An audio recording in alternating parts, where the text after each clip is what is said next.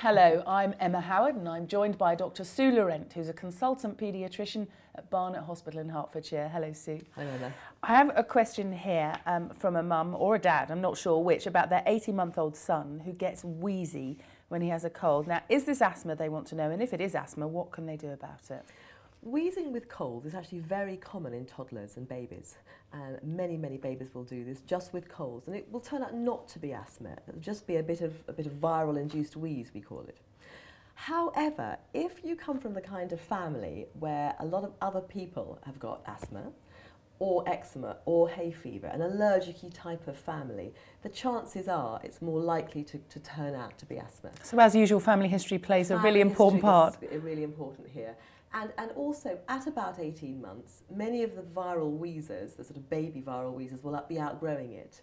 Whereas if your child is still wheezing with colds after 18 months, then it's going to be more likely to turn out to be asthma. And so you should go along to your GP? So what should you do? Yes. Well, the first thing is absolutely no cigarette smoke must come anywhere near your baby or child. There is a lot of evidence